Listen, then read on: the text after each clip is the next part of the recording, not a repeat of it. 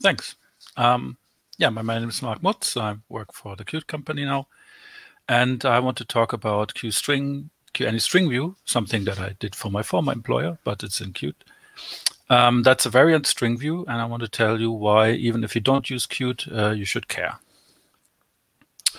So in this talk, I will briefly present some history. That's basically when you download the slides afterwards, that you have the links to the blogs and YouTube videos. Then we'll talk about what's there now and what I intend to do in the future. So all this started with the introduction of QStringView in 2017 and Qt 5.10, which is basically the QString version of standard string view.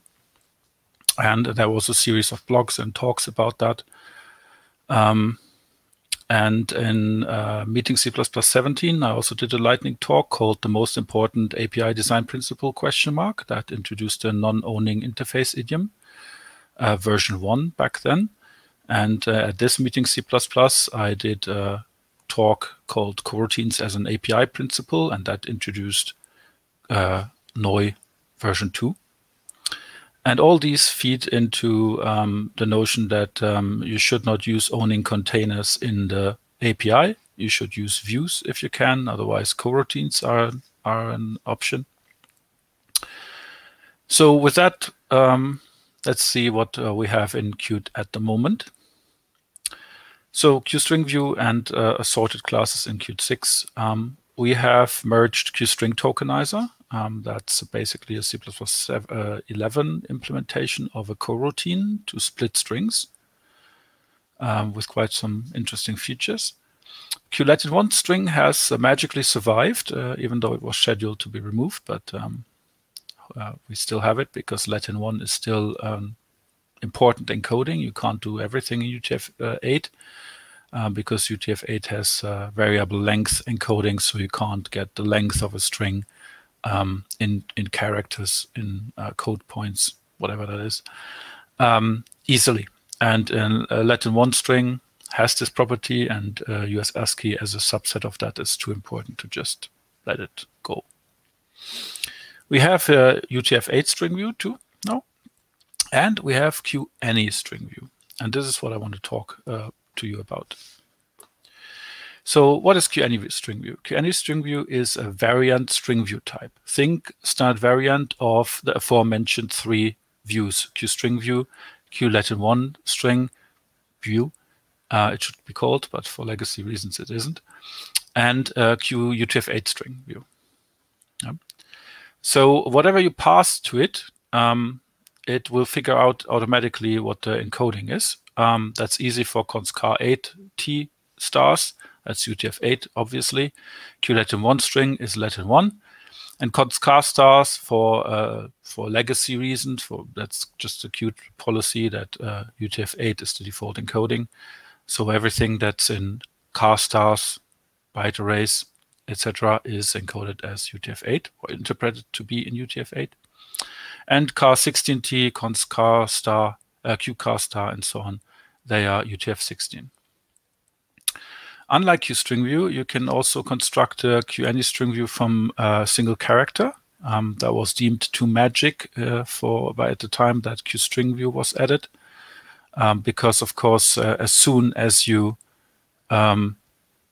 pass a Q character to a string view and you just store the string view and don't immediately pass it to a function, it becomes invalid.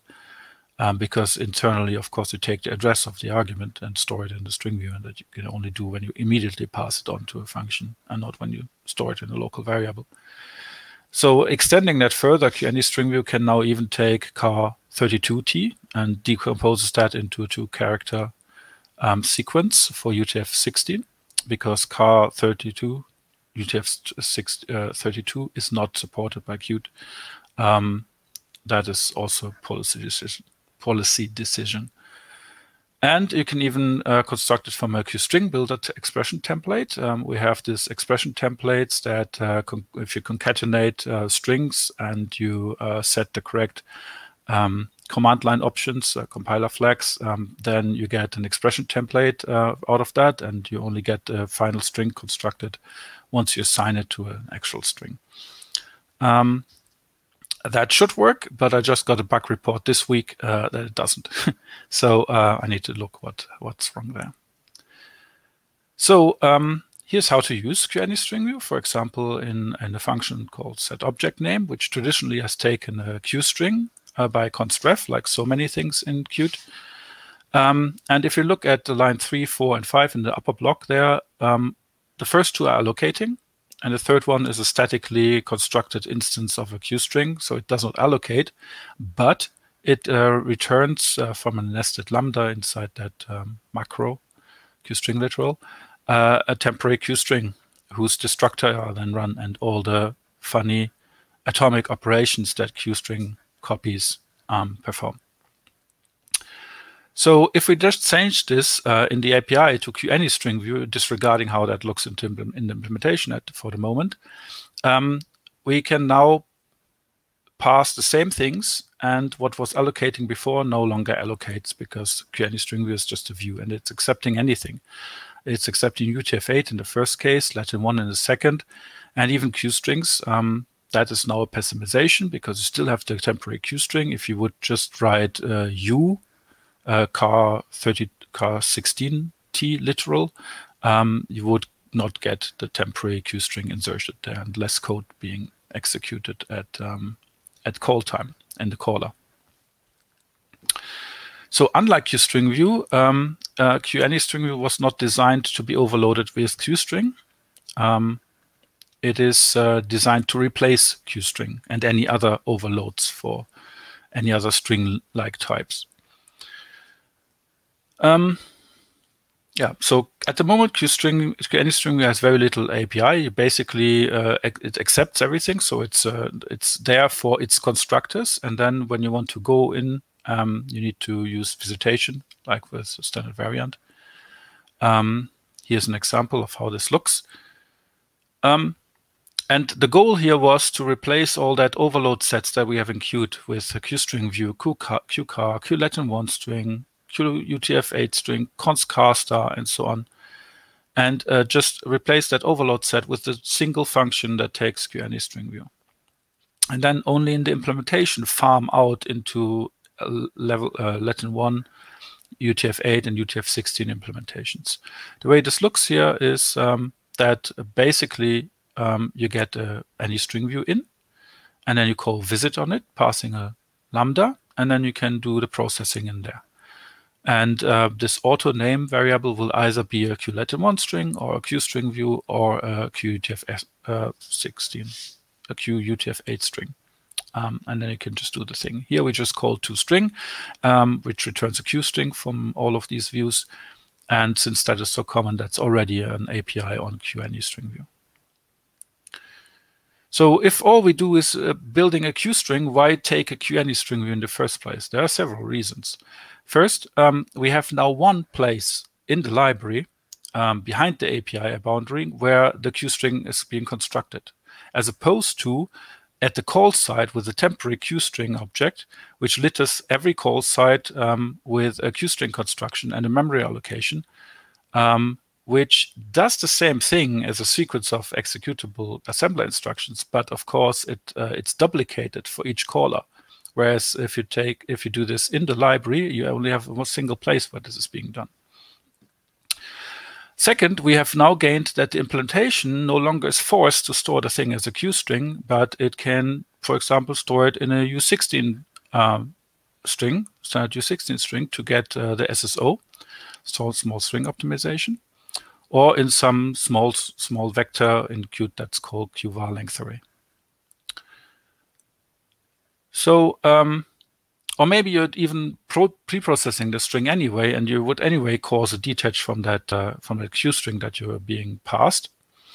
Like for example, in QSettings, we have this key that you can look up, and there's an actual pre-processing step. And so we don't actually lose anything because we anyway create a QString and clean up the key before passing it to the backend. So if all we do, or maybe you're just parsing and not storing at all. And if Qt is so far away from your day work, then just look at the basic fstream seeders constructors lately, and you will understand that the standard library has the same problem. So that's the present. What about the future?